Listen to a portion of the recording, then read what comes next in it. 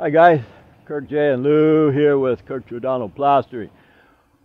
What we're going to do today is we're going to show you guys, or we're going to give you some tips on how to skim coat the cinder block walls. Now I look at this, and as soon as I saw it, I told the homeowner, I said, whoa, you put a regular Portland cement plaster here without sand, didn't you, for all the joints? And he says, yeah, how could you tell? And I said, well, I could see it. And it's cracked like an egg everywhere. You're supposed to add some sand, guys, if you're going to try to skim coat this.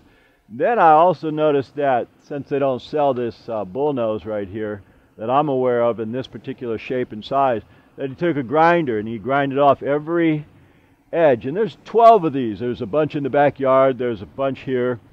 I asked him, I said, gee, how did the neighbors like you after you did that? He said, they all hated me. What happens was when you grind off concrete with a grinder, it puts dust everywhere, guys. Don't do it. It's a real dusty job. But anyway, he says, well, I'm having a hard time making it adhere. So what I told him is, we'll do it. And here's a trick, guys, a technique, trade secret, a common sense issue. I've got cement right here. This is cement plaster. It's Portland cement plaster. Add some lime. I put a bag of lime in this. Why? Because this wall is hot, and depending on how hot it is, we want to take a hose and mist it. But if it's running water after you mist it, that's too much water. Right now we had to pressure wash these because he grinded them down. He grinded all the corners so the dust goes into the grooves here, into all these divots, and the plaster will not adhere. Nothing adheres to dust, guys. Not paint, primer, not cement. So what we're doing here is we're going to skim this. And the best way to skim it is, again, put lime in your plaster. Remember that old song? You put the lime in the coconut, drink them both together. You put the lime in the plaster and it'll help it stick better. Watch this here, guys. Okay. Up, big rock. You get a rock, throw it out. Here's what you want to do. For us, we want to skim it. I'm going to get that corner in a minute. What we do first, guys, is we skim coat everything. And then we get our corners after we get our middles. And we got rocks, throw them out. Okay, so there we go. Now when we go for our corner, this is a little tricky, guys. We want to start from the bottom. Okay, we want to start, put it on here. Start, put a little bit here. And if it drops, it's okay. You get a little bit here, a little bit there, there, and we continue to go up. And then we're going to take the other side in a minute. Now we take this side over here and just kind of turn it, and there you go. You got it on both sides. Hit it here, and you got it on both sides because that other side is holding this. Okay, we put it that way, pull it up. Here, you can do it this way. A lot of ways to do these corners, guys. I'll show you another technique in a second. And what we want to achieve here is we want crooked. We want our corners crooked because we're matching what's over on this other side. So say, for example, here. Here's another way to do this, guys. Let me squeeze over here. Put it here, here, here. And if I really wanted these corners straight, I can do this. I can put the plaster here and pull it up, but that's making it way too straight. We want divots, we want imperfections in it. So I'm going to take it back here, take it here, and put some humps in it. Another rock, what's up with that? Here, pull it here, boom, boom, boom. And then one last little piece. Okay, now remember what we're after, guys. We're after an adobe look, and we want it kind of ugly.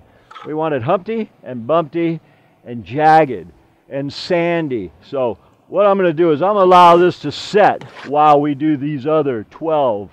We got a whole bunch more of these to do, guys.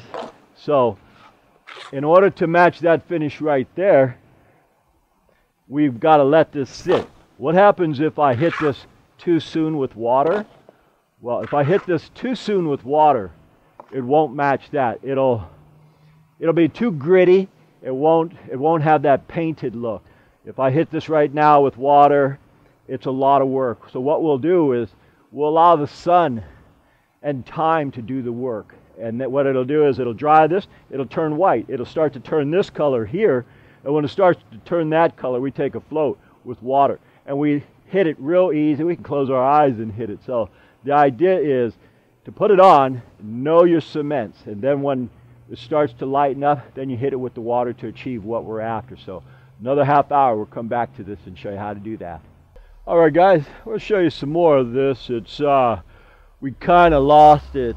The weather dictates what we have to do, and right now it's really hot. And so you can see it's turning white right here.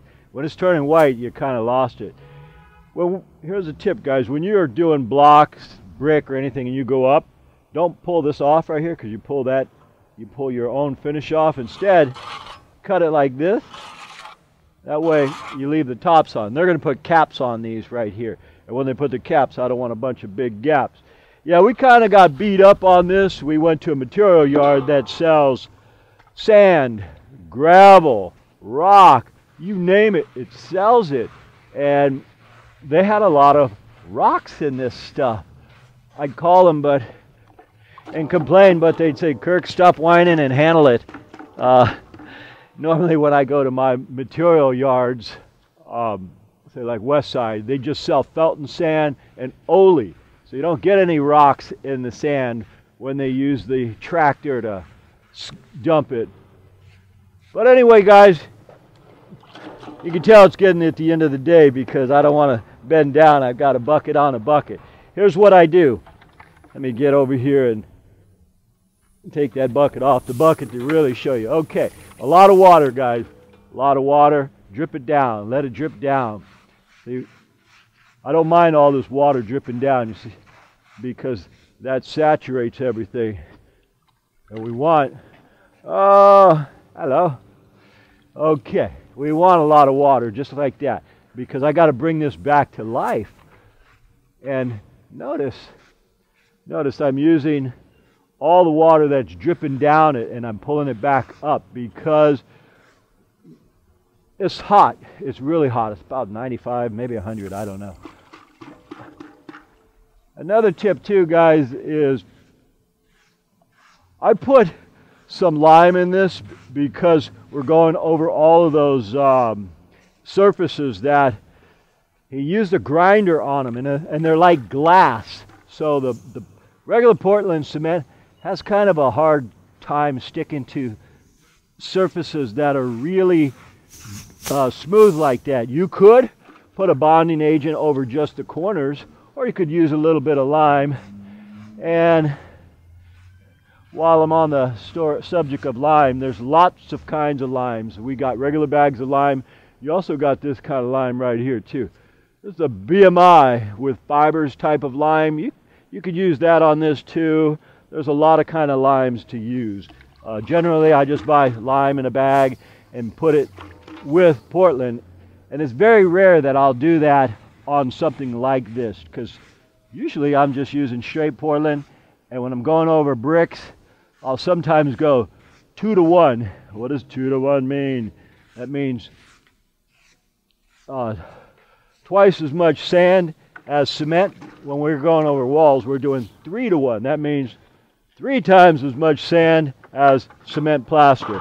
So kind of like doing ceilings too. You want it a little bit richer so that it will stick, because this cement has or cinder block, brick, concrete, it has the tendency to want to draw the moisture right out here unless you really know what you're doing, especially on a hot day too, like today. It's pretty hot. Anyway, guys, you see where we're going with this. And by the way, if you guys ever want jagged corners, leave them alone, because all we'd have to do is put mud on each side and we can get jagged corners easy. When he took a grinder and grinded all this down, it not only created a lot of dust for him and his neighbors, but it made our job tougher. It's easier for us to actually get sporadic or wavy corners if you just leave the corners on. I don't want homeowners to know that, because he'll say, dang, dude, if I'd have known that, I'd have saved a lot of time. Anyway, my name is Kirk. Jason on the camera. You see where we're at right here. We've got to put a closing in on it because it is getting way too hot and we still have more columns to go. We thank you for watching, and as usual, we'll see you guys on the next one. Once again, folks, we thank you for watching, and I really enjoy all your comments. If you guys like this video, please click the like button down below, and also if you enjoy what we do, subscribe to our channel so we can keep making these videos for you. My name is Kirk. And Jay. We thank you for watching, and from the entire Giordano family, we'll see you on the next one.